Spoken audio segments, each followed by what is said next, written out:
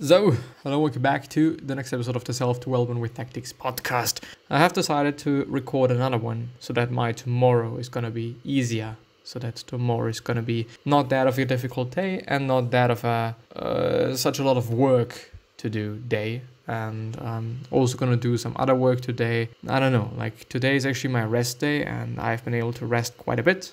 I'm actually pretty happy, and I'm also, I don't know, like I do want to incorporate one day in the week where I am somehow able to live like I sometimes want to live and do things that I sometimes want to do. I still did a lot of sports today, like I did a lot of fucking shit today. It's insane. But yeah, I've also eaten quite a lot today. It's gonna be just really a lot of carbs. Like really a lot of carbs. It's actually insane as I'm thinking about it. But I don't know how. I do think that it is not that uncommon for some people anyway. We're gonna go through some philosophical thoughts and some philosophical posts here on Instagram, and then we're gonna see. Yeah, it is not the length of life, but the depth. From Ralph Waldo Emerson, or Ralph Waldo Emerson. I don't know how to pronounce him, so I'm pronouncing him in two ways. But I would definitely say, yeah, it depends. I would definitely say, yeah, it depends. Because I do believe that having a long life is good, but also living I do understand what he means. I think that he means that we should be living in the present. We should be living in the here and now. We should not be like the depth, enjoying every day and not letting things pass that quickly. This is, I think, what he means. At least this is my thought. It could be something completely different as well. I'm not gonna lie, but yeah. What we think we become Buddha, definitely the case. 100%. Why this is the case, I don't actually know. But things that are on our mind are fucking with us. And our mind is actually pretty strong, unfortunately and fortunately. So when you think you're having a bad day, you're probably having a bad day. When you think you have been hurt, then you have been hurt. If you think that you're the most amazing motherfucker there is, then you're probably gonna be so. And if you think that something is gonna be a certain way, then it is probably also gonna be a certain way. It's like a self-fulfilling prophecy, which is something that we are unfortunately relatively often experiencing, I would say. It depends.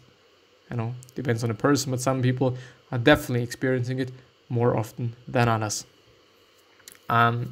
Better to die on one's feet than to live on one's knees. Sartre. I don't know. I've never heard of this philosopher, of this guy apparently. Very interesting. But the worst enemy you can meet will always be yourself. Friedrich Nietzsche. Yes, because you yourself know every singular fear that you're having. You yourself know all the things that you're trying to not have, that you're neglecting to see. There's a lot of there's a lot of things that are probably not good about yourself, and you know these things, and nobody else knows these. So yeah, you actually indeed yourself are your worst enemy. Let's see what there is. The next one is by Arthur Schopenhauer, it depends. It is a clear gain to sacrifice pleasure in order to avoid. Yeah, but fucking do that. It's not that easy to really be honest. Yeah, it really isn't. It really is not, because of course this means, okay, I'm not gonna have this short-term pleasure, but I'm gonna have the long-term pleasure and the short-term quote-unquote pain, which is the case for working out, which is the case for a clean diet and a healthy diet, even though it doesn't necessarily have to be that of a big thing. Meaning that, yeah, you can have a clean diet, you can have a healthy diet, but you don't have to starve yourself, you don't have to kill yourself, you don't have to eat things and food that's that's really not tasting well, and so on and so on and so on. So it always depends, I would say. Like there's often some ways how you can make things that are pain in the short term less pain, but still get all of the pleasure therefore and all of the gain in the long term.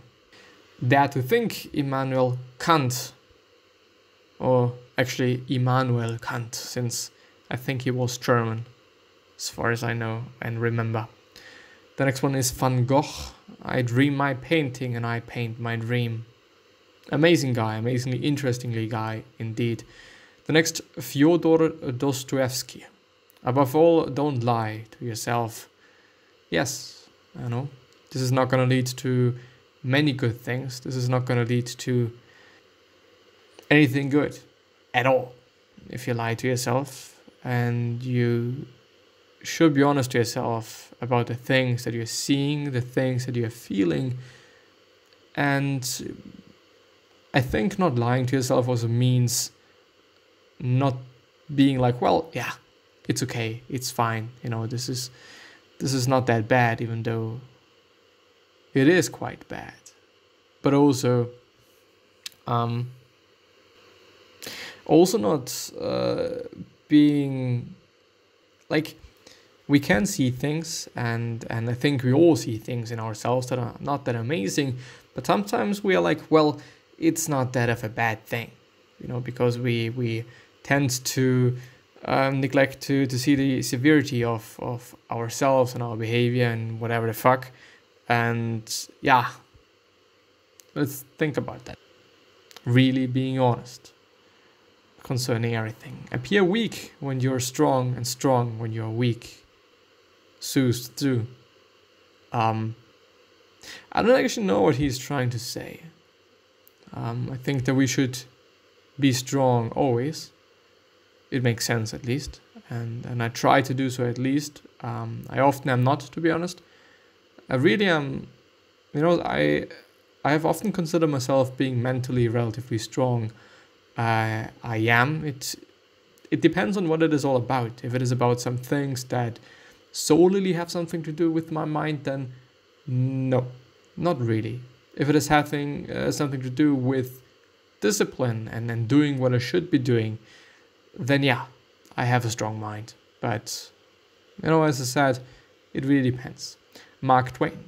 The two most important days in your life are the day you're born and the day you find out why. I do want to tell you something. I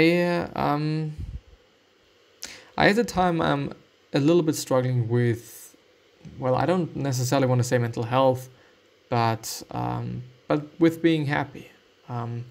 Today was actually a day that I've really been looking forward to, but in the end, I've not been able to enjoy it as much as I wanted to. Now I'm enjoying it, but it is already, I think, 8:30 p.m.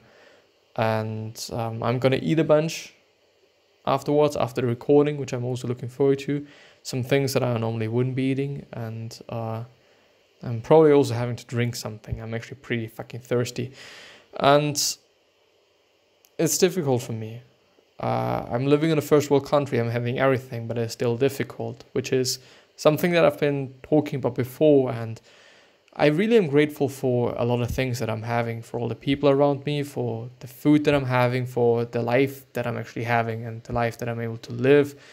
But because of certain things that happen in my life and because of certain circumstances that I find myself in, I'm not that happy, and I do have a lot of negative thoughts in my mind. Very lately I've been having that, and very lately I've been also a tiny bit overwhelmed by the amount of things that I'm doing quite, which is also why I have, lowered the amount of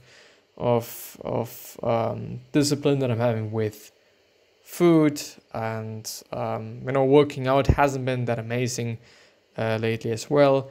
A lot of things really dropped a bit, I would say, which is not concerning me at all, because I know that I'm gonna get back to it. I know that eventually I'm gonna get really pissed off by the way I look, maybe physically or whatever it is concerning or whatever it is about. I'm gonna change that. And I'm always gonna work a little bit today as well, even though I kind of don't want to, and I kind of just want to relax a bit, but it is what I have to do, and it is also actually in the end what is making fun for me, at least. But yeah, I often tend to look into the future and then look into the past and see things that I shouldn't be focusing on, and focus on things that I shouldn't be focusing on. And what am I born for? To really be honest, I'm born for moving. And I would also say being creative. This is what I've been born for. I, as a child, have always been moving. I've always been going around. I've always been playing. I've always been athletic. Actually, indeed, I've always been pretty sporty since the day I was born. Yeah, this is actually what I've always been doing, and that I've always liked, whether it is actually working out or just cycling and whatever it might be. There was something on my mind, but I've kind of forgotten about it. I just live a great life. There is so much that I'm having to look forward to, and that I'm looking forward to. There's going to be a lot of tough times, and there's going to be a lot of tough decisions. There's going to be a lot of things that I don't want to do, like my fucking driver's license. I just don't want to do it. I just don't want to learn for that shit. I just don't want to. I do really need to figure out a way to go through that, because I just really don't want to. I feel like that it is just taking so much time, so much energy, and I just don't want to spend it on that. I don't know, like, also don't be that serious about life, and don't be unhappy.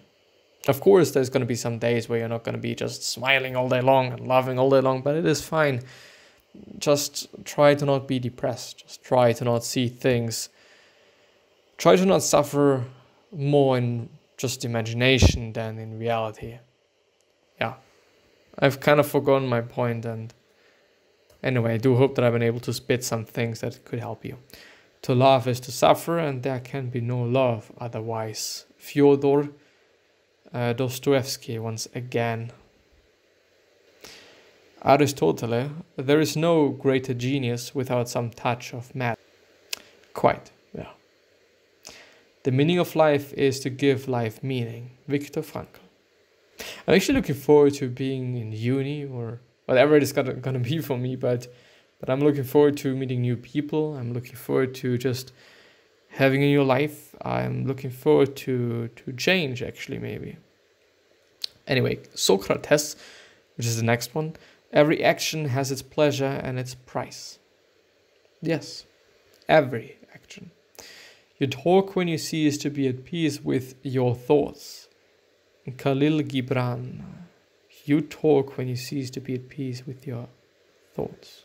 I've never heard that, by the way. The next by Joseph Campbell. The cave you fear to enter holds the treasure you see. Yeah, fear is bullshit. Fuck fear. Zeno of Cyrdium. Man conquers the world by conquering himself.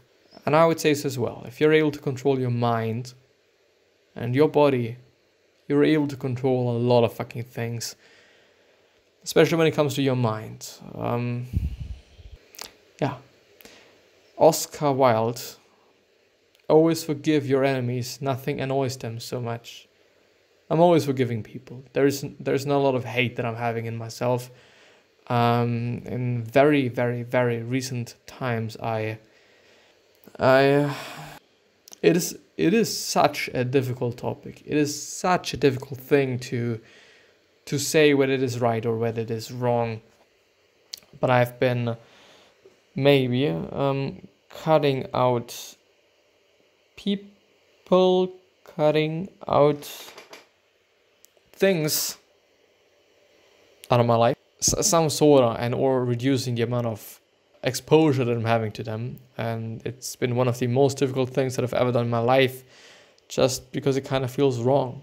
It feels wrong in a sense of giving love to people and being there for people actually.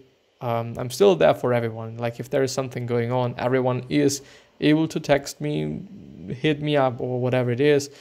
I'm always going to be there for people. I'm always going to be there for the people I love or loved. This is just who I am, and this is just who I want to be. But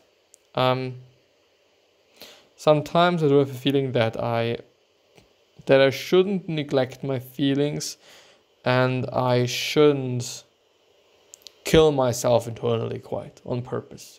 Purposefully living in pain, yes, to some degree is good, some sort of, but not always. Period. Some amazing quotes, by the way, and I enjoyed so much going through them. What is to give light must endure burning. Viktor Frankl once again. Carl Jung, who looks outside dreams, who looks inside awakes. Socrates, those who want the fewest things are nearest to the gods. Physics isn't the most important thing, love is. Richard P. Feynman, which is, I think, the author of Hey, Mr. Feynman, which seems to be a relatively funny book. Fyodor Dostoevsky, once again, to go wrong in one's way is better than to go right in someone else's way. I wouldn't say so actually, but yeah. The flame that burns twice as bright burns half as long. Lao Tzu. Or Tzu. Helen Keller, and this is going to be the last one for today. The only thing worse than being blind is having sight but no vision. I've had that before, but I think it is still amazing. And I do want to check out some poetry that they are also having, apparently. I write because it makes me feel like someone's listening, or I'm finally listening to myself. Good thought. We all broke our rules for someone. Yes, definitely the fucking case. Normality is a paved road. It's comfortable to walk, but no flower grows. And the last one, don't die before you're dead. You are dead, by the way, not you're dead. Anyway, I like the feat. I think it is amazing. I don't give a fuck whether there is a theme, whether there's like some